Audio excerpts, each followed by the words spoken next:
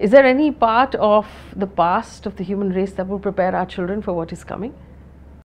Well, I think that the past is still extremely relevant because, history is not just the story of the past.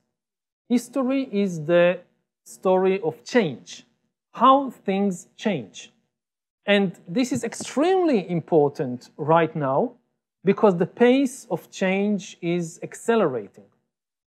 So understanding how people build the world and how they can change it is crucial for making better choices. And the most important thing is to understand that you can change.